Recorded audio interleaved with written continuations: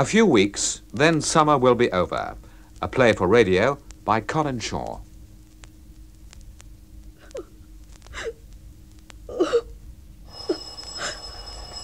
David. Coming!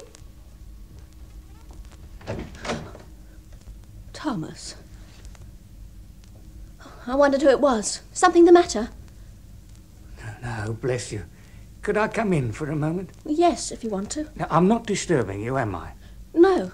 Come in, I'll shut the door. Oh, thank you. Where's Mr. Lucey? He had to go out. Oh. It's warmer down here. The evenings are cooler. I suppose you heard the row. I did. But you mustn't upset yourself. I know. These things happen. But why, Thomas? Why so often lately? That I can't tell you. We both hate it, and yet we can't help it. Row, row, row. Must be pretty frightful for you, living on top of us. You mustn't upset yourself. I had some news. Oh. Yes, they've agreed to take me. Thomas! Mm-hmm. My daughter wrote this afternoon by the second post. She says they'll have me. Well, that's good news, isn't it? Well, I ought to think so. Well, they look after you. You'll be much more comfortable. They're giving me my own room with my own furniture. When do they want you to go? Tomorrow morning, about 8:45. Mary said it's better to get it over quickly. Stop me having time to think about it. She's right, really. Jane, would you do me one favour? Of course, Thomas. What is it? Be here in the morning when I go. See me off, will you? Certainly, if you'd like me to. Yeah. I've got so used to being on my own, pleasing myself. Look, I'll make some coffee. No, I won't stay. Thank you. Now, I just wanted you to know. I'll go back now. Just a few more things to put away, and then I'll go to bed. Well, if there's anything we can do... No, there's nothing. I've been round to the landlord's office, so that's out of the way. Hey, is that him? No, I shouldn't think so. Hello, Jane. Can I come in? Yes, I'd better be off. I suppose so. I'm sorry. I didn't know you had a visitor. That's all right. Thomas was about to leave. Hey, Bud, this is Mr. Carvel, who has the flat upstairs. How do you do? Good evening. I must go now, Jane. All right. Good night. Good night. I'll be here in the morning. Thank you. Good night. Good night, Thomas. What did the old man want? He came to say he was leaving. He's going to live with his daughter. Well, I don't suppose you'll miss him. No, I don't suppose we will. It's rather terrible, really. I've seen him every day for more than 6 months, and I don't suppose I will miss him. How long will David be? I don't know. Perhaps half an hour, perhaps an hour. I hoped he might be out. I wanted to tell you something. They've made me our director. Congratulations. You must be very pleased. And you? I never had any doubts about you. Yes, they're sending me to Canada for 6 months. It's all beginning to move for me, Jane. I want you to come with me. To Canada? I'm not leaving for another 3 weeks. Is that why you came here tonight? To ask me that? Look, in 3 weeks you can settle everything here. Are you saying that leaving David is just settling everything? Well, it has to happen sometime. The longer you leave it, the harder it will be for both of you. David will grow more dependent on you. And I on him? I don't doubt that. Harder for you, harder for him. Why should you assume we want to break it off? Do you need me to tell you? Yes. Yes, I'd like you to tell me. Because he's a rising young executive who came to a dead stop 5 years ago. Because staying with him means a lifetime of flats like this one. Because he's got a wife already. And because you're 24 and he's 37. You'd better go. What did you have the row about tonight? Row? You've been crying. Wasn't important. But it wasn't the first one, was it? No. Think over what I said, Jane. I still want an answer. You haven't once talked of loving me. That hasn't changed. Well, good night. And don't bother to see me out. Edward, there's no point in coming back. I shall, though. Good night.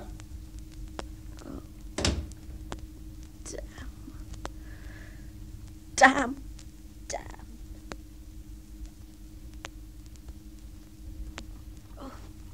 Jane, where's the sugar?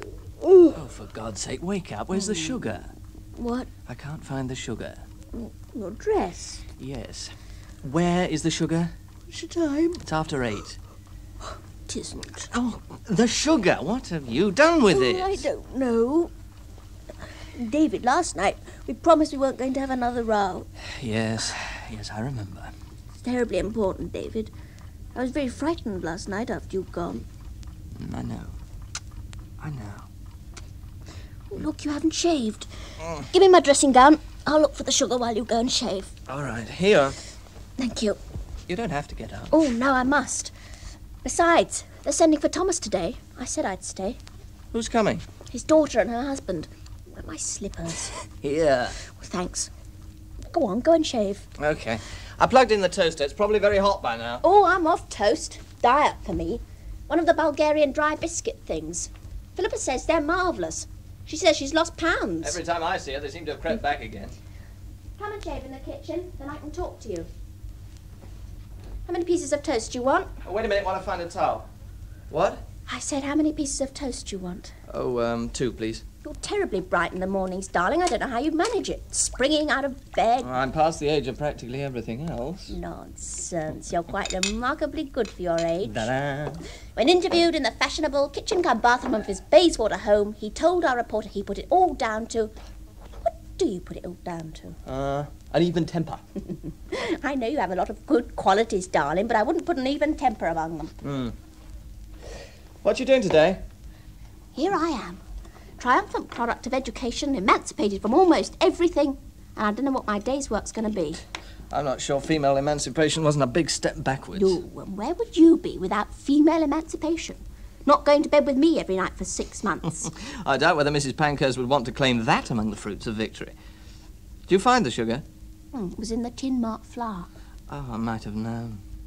Oh, by the way, if it isn't too sharp a reminder of domesticity, I have some socks that need mending. I'll do them at the weekend. Darling, I can do the socks myself before the weekend. I need them. Nobody's going to notice. I'm going to notice. No, I can't mend socks.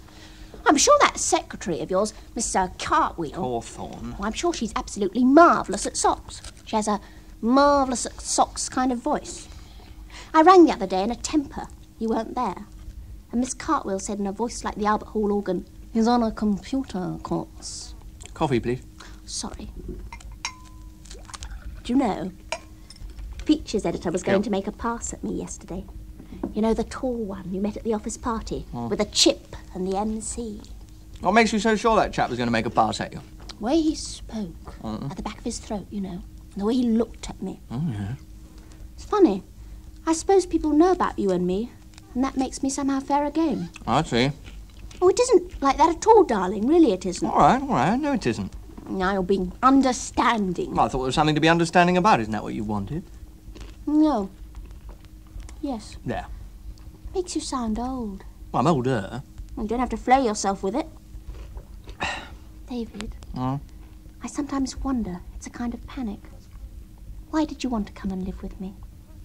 Do you want to know the truth? Yes, I do. And really the truth. Not just the things you taught me onto my back with.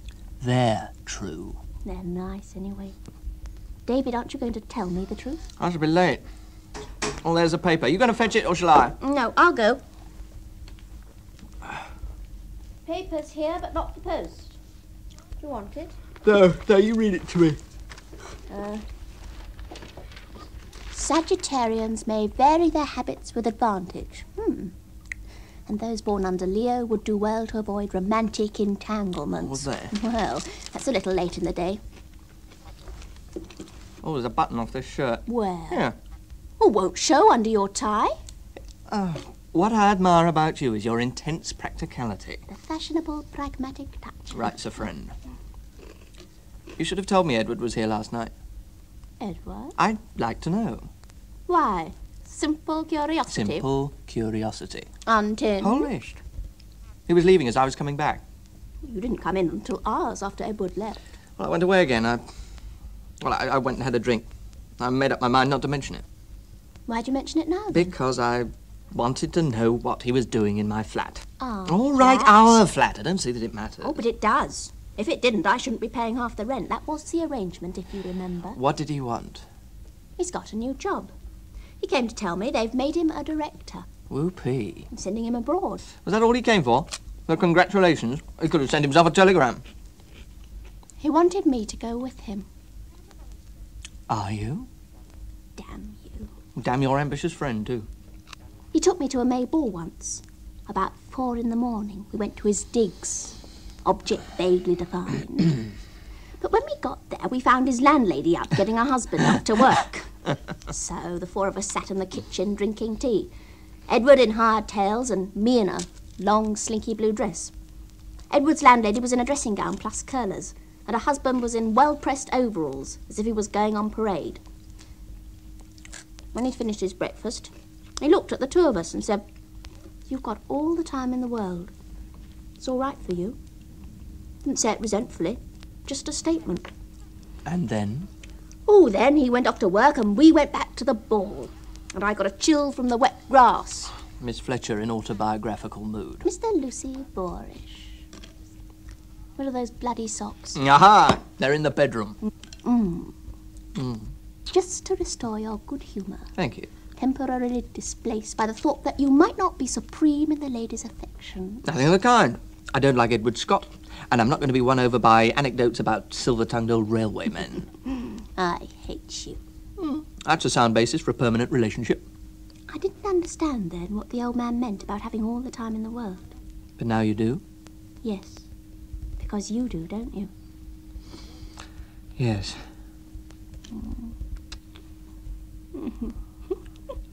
What? Darling, you've left some soap in your ear. No. Hey, no, stop. What should... No, leave that. No.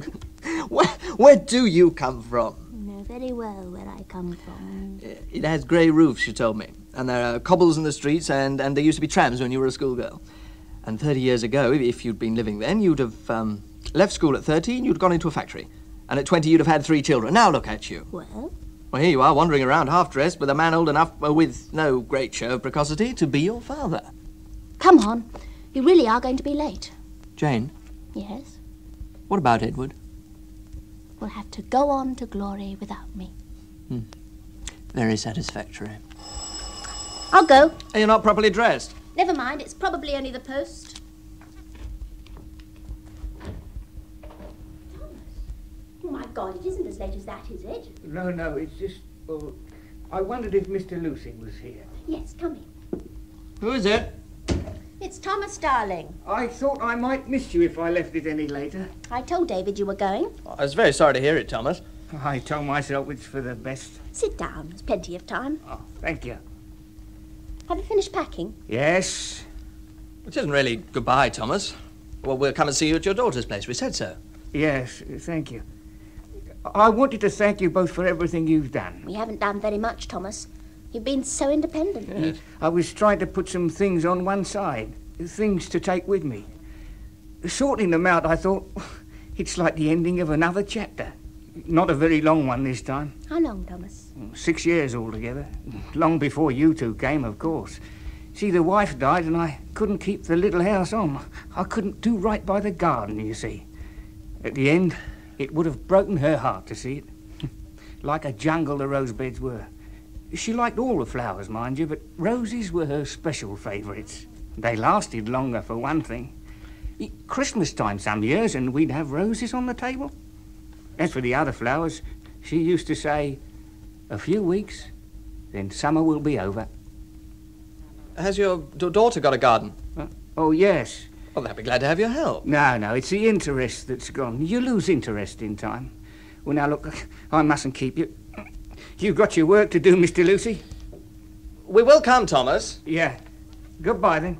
Goodbye. I'll see you later, Thomas. Call me if you want anything. Yeah, thank you. Poor old man. I'll be all right in a day or 2.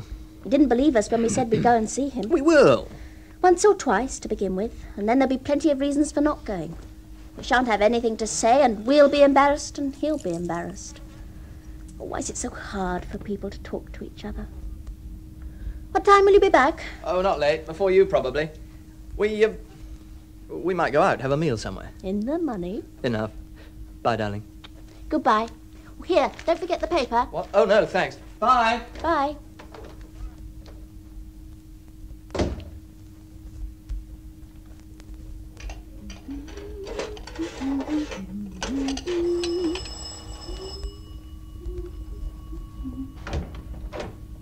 Good morning. Edward, what do you want? Can I come in? David's just gone, but I suppose you knew that.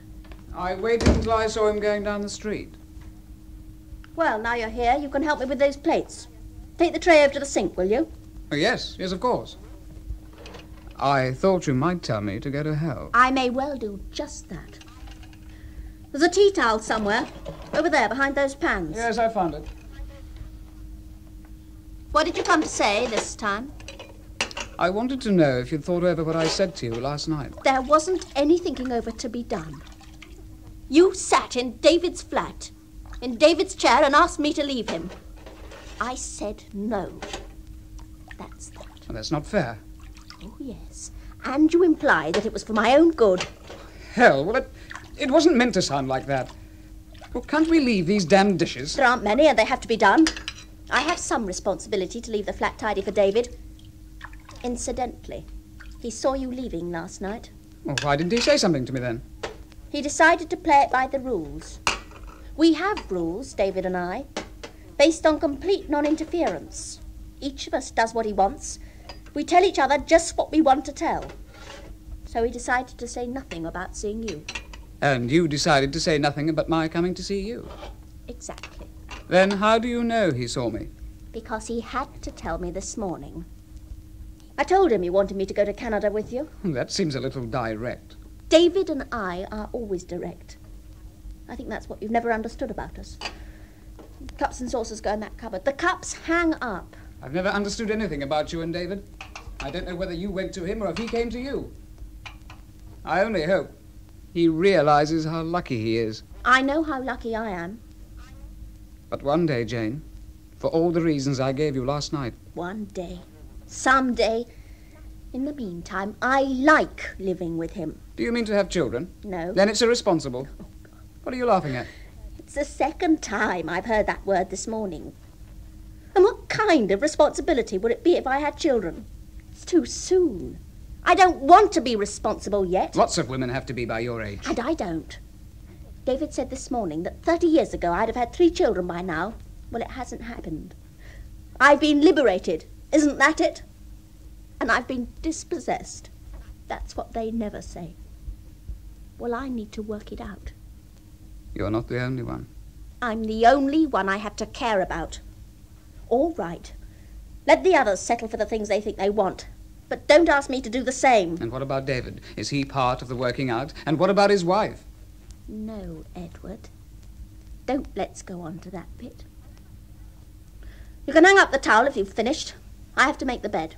I just don't understand why it had Nor to be do you. I. But I'm not sorry it was. Well, there isn't much point in my staying any longer. I don't know if I shall see you before I leave. They may want me to fly out on Sunday. I thought you said 3 weeks. It could be sooner. I see. I hope you manage to make a success of Canada. Oh, I expect I shall. I'm sure you will. Goodbye. Goodbye, Jane. Well, you were going to say something else. 30 years ago, with those 3 children, I wonder if you'd been any less happy. Luckily, neither of us will ever know the answer. Goodbye. Bye. Oh, I'm Oh, you've sorry. got a visitor. Mr. Carvel, isn't it? Yeah, that's it, yeah. I'll leave you then. Goodbye. What is it, Thomas? Oh, I'd packed the radio and I'd got nothing to do. I wondered if I could wait here. Yes, of course. You'll have to talk to me while I get dressed. You sit down in here and you can shout at me in the bedroom. Yeah, all right. My son-in-law's no great conversationalist. More a talker, if you know what I mean. I shan't get many words in while I'm there. You'll manage. Perhaps that's your daughter now. Would you like me to go? No, I'll open it. Miss Fletcher, Yes. my name's Lawson. My wife told me to call here about my father-in-law. Oh, yes. He's in here. He came down to wait for you. Mind if I come in? No, please do. Thanks. Good morning, Dad. Good morning, Sidney. Ready for the off, then? I've got to bring my cases down. I'll give you a hand. No, I'd rather do it myself. You wait here, if the young lady doesn't mind. No, I don't mind. Is Mary downstairs? No, she's at home. Not ill, is she? No, not ill. Busy. There's always a lot to do. Now, you go on upstairs. If you need help, just... I got in on my own. I'll get out on my own. I'll tell you when I'm ready. Stubborn old man. He's a bit upset. I dare say. He must have left home very early. Wanted to get it over. Good military maxim. Move early, hit 'em hard, if you know what I mean. Yes. Cigarette, Miss Fletcher? Mary and me, we're very grateful for your kindness to the old man. We've hardly done anything for him. I can't believe that. Let me give you a light. Thank you. I don't suppose you've seen a lighter like that before. That's the regimental crest. Ah, It's a souvenir, you see. it's very nice. Given to me when I was demobbed. Of course, that'd be a bit before you'd remember. The boys of the unit clubbed together to give it me. I don't mind telling you, I had quite a lump in my throat when they did it. I'm sure you had. You don't mind me talking on like this, do you? No.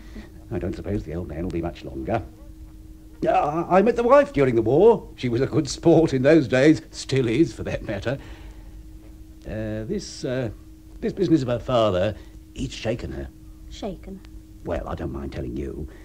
I said to her, it's for the best, I said.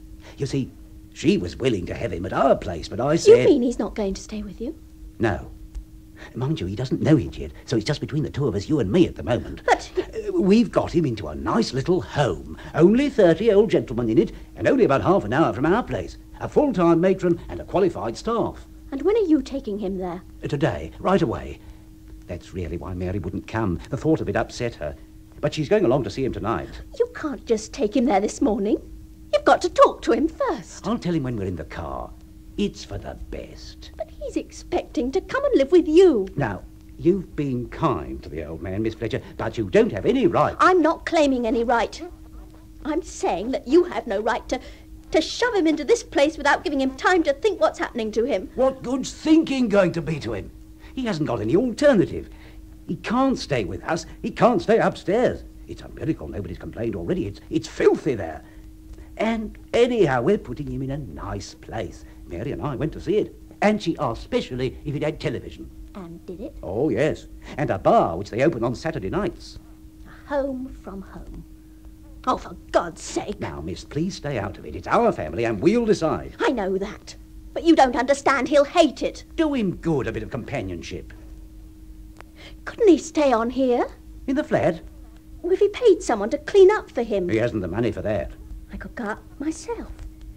If I said that I'd... Every day, miss. That's what it needs. Oh, it's an easy thing to say now. You mean it, I'll give you credit for that. But every day, and sooner or later he'll have to go. He's an old man. Isn't it better now, while he can still make friends with the other old men? There'll be so many rules. When to get up, when to go to bed, when to wash, He's when to... got to accept that. You ought to tell him first. So I shall, but in the car. Help to make up his mind if he's in the car. You're trapping him. It's being cruel to be kind, put it that way if you like. Seems so unfair. He'll see it our way, Mary's and mine, just as you've done. But I haven't done. Look, miss, you aren't going to say anything, are you? No. I better let him in.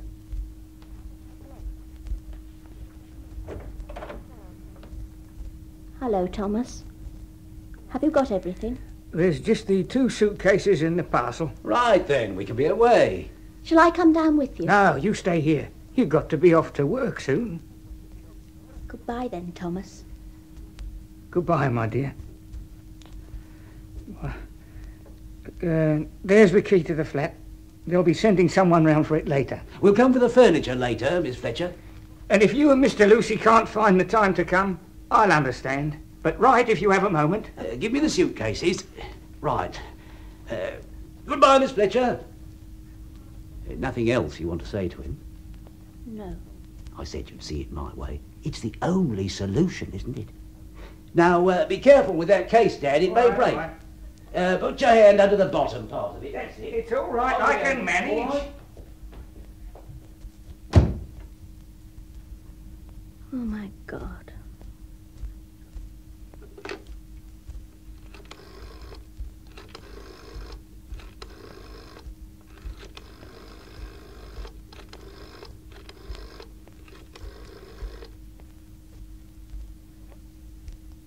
Hello? me through to Mr. Lucey's office, will you? No. Don't do that. Just give him a message, please. Tell him Miss Fletcher rang. Tell him she just wanted to talk to him. No, there's nothing else. Just to talk to him.